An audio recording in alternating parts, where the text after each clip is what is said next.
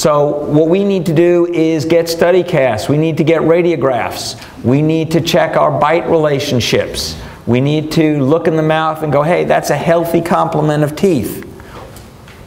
Nose size is no indicator of how patent the airway is. You can have a small nose and be totally blocked. You can have a huge nose and have no ability to breathe through there.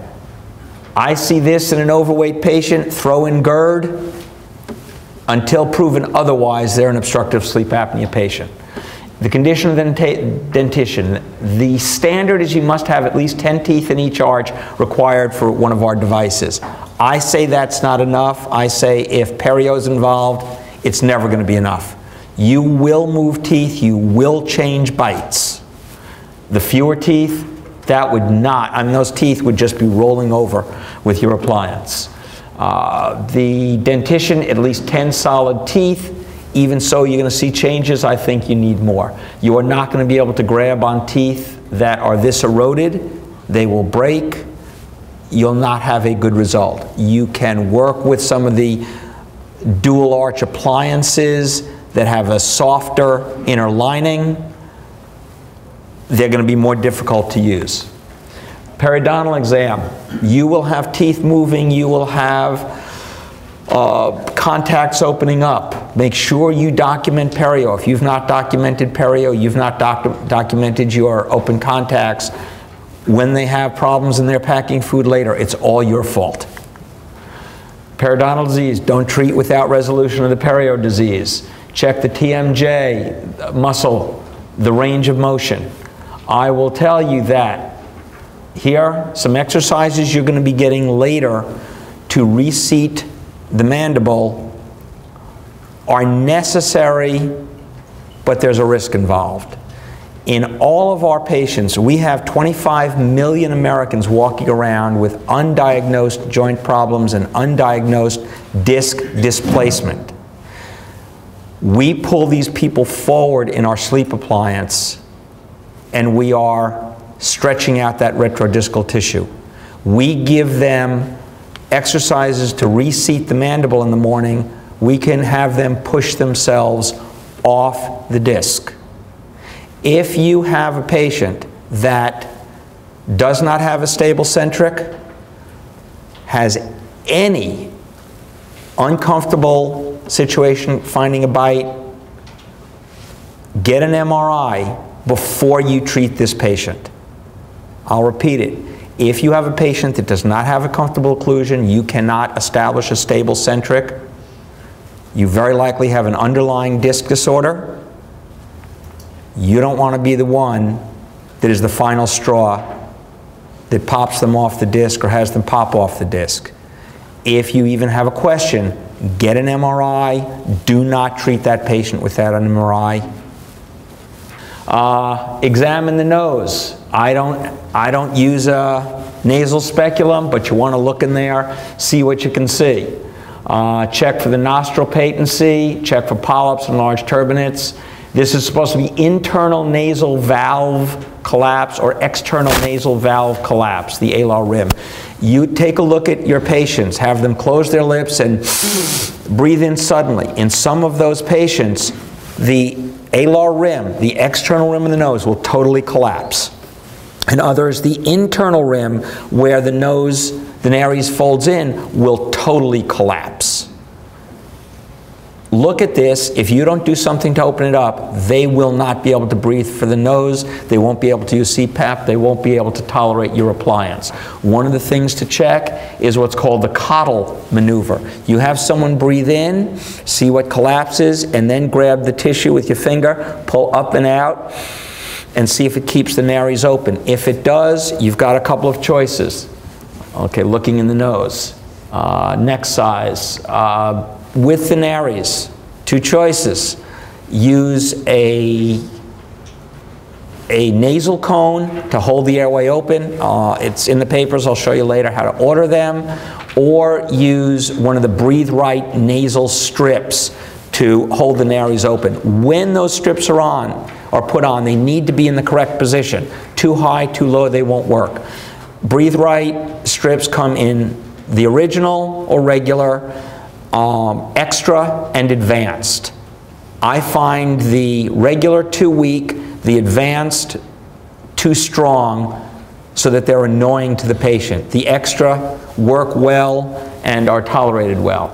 Obesity, note the person's weight. Very often a 10% loss in weight will greatly improve their obstructive sleep apnea. Look at the tongue, look at the size of the tongue, scalloping of the tongue, blockage of the tissues in the throat. I would find it very hard to think someone's getting air into there. Battered uvula, inflamed tissues, snoring, inflammation. Look at that, inflammation. They're snoring, they're battering those tissues. Could you really get air through that airway?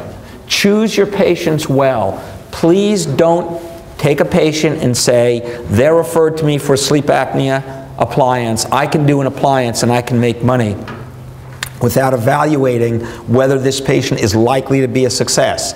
If you take on patients with too high an AHI and a lot of other comorbidities, you are not likely to help them. They will resent the money they spent. You will lose respect in the eyes of your physician, and the dental sleep medicine field will lose respect in the field of medicine. So select for ones that you think you can help. If you've got a patient that you know you're not going to cure, but they will not wear CPAP, they need to travel, and they're willing to try an appliance, document and have them sign that they understand you are aiming to help their situation, but you're not likely to produce a major improvement, but you can aim to help them. When are we likely to be successful with oral appliance therapy from Dr. Todd Morgan? The lower AHIs. Don't try to treat a severe apneic with an AHI of 30, 40, 50, 60 with a sleep appliance. You'll be disappointed. A higher ratio of hypopneas to apneas, so they're lesser blockages. The degree of oxygen desaturation is less. You don't want to treat someone who's got an AHI of 38 or 45, regularly desats to under 80%, and expects you to treat them and resolve their symptoms with an appliance. Don't treat someone if all you need to do is get them sleeping in a different position. But if that's the situation, you can often help them a lot better. Patient has a lower body mass index, they're not as obese. Narrowed arch form, that's telling you there's an airway problem that you can probably help. And also make sure the patient is there of their own free will. If you have a patient that is forced to be there by their wife, husband, the board of transportation, they are not going to be happy with you. So make sure they're choosing to be there, they're not there on someone else's will. These are my forms. They are my basic evaluation. They're a checklist. If you want to start treating sleep patients, don't recreate the wheel. I've got a checklist on my forms that if you will take it and use and don't go to one step until you've gotten the previous one checked off, you will have what you need to evaluate and treat patients. Give me another couple of weeks, I will have my updated form on my website. The address will be there. Download my form, change it in any way you want, make your life easy. What I have now, here's my treatment plan. What I have now is another page that says when treatment has failed, have I checked these steps. It's in the lecture, but it's also will be on the forms that come up to the website. Well, you are welcome to take them and use them. I have an informed consent. Always have an informed consent. It goes over the possible complications. You need that. Your insurance companies are going to require you to have an affidavit of intolerance to CPAP and election of a sleep appliance, even if your physician has given you a prescription. Again, wait till I get the newest forms on, because we've made some changes on the recommendation of the people submitting our insurance that makes it easier to get reimbursed. Here is the Epworth Sleepiness Scale. If you're going to send the patient home for with a monitor, make certain that you have them sign something. They'll return the monitor or be charged. Otherwise, you will not get back monitors. And if you're sending out a monitor that's $400 or $1,200, you'd like to get that back. If they know it's going to go on their charge card, and if it's not back in a couple of days, they'll get it back to you. This is our delivery appointment checklist. This is directions for the patients on using the sleep monitor. That will change. We're changing monitors. The previous monitor we were trying to use is not that effective. This is the appliance use and care. Have people read it. My recommendation is on all these forms, make them read it, sign it, keep the original in the chart, give them a copy. So when the person says, I never was told that, you have the form that they've signed. This is, if you use a monitor and it's one that they take home for several days or a longer time, make sure they have a sheet to note the results of the monitor. Forms, I'll have them up in a couple of weeks on my website. Go to bobfinkeldds.com or bobfinkelsmiles.com. Look at the section that says information dentists, and Appendix F will have the sleep disorder breathing appliance form. It'll have all those checklists, and you're welcome to them. Sleep monitors, they're in our hands, they're for titration of the appliance, they're for final evaluation prior to referral back to the MD for a follow-up sleep study, and if we make the arrangement in our office that we can use them to send the results to a sleep physician for a diagnosis, you can incorporate that. We have to define our scope of practice. I have called the board twice and asked for an opinion on what is legal. They have not gotten back to me. I don't know what is legal in the state of Georgia at this point. Coming in the next year will probably be a decision by the board whether you can dispense a sleep monitor and send the results to a sleep physician, or whether that has to come from the physician. We will know that you can use the sleep monitor for titrating the appliance and to help you get the patient where you want before sending them back to the physician. Sleep monitors, you want one. My original ones had no belt. You need them now because we're understanding the importance of RERAs. You want to be able to take a look at the sleep form. You want to see what your RI is, which is going to be our AHI. We are going to need to know positional, REM events. You're going to want to have an idea how to read the data off these and diagnose from that, or at least work with your physician. Basic sleep monitor. Are you sleeping monitor? Very inexpensive, $400 from ResMed. All it does is tell you if someone's breathing in and out through the nose. I used a lot of these. The problem is you spend money on it. If someone's not a nose breather, or they've got congestion, or they had a drink of alcohol, or they took Viagra, they're not going to work. So I've got a lot of are you sleeping monitors that aren't doing me any good.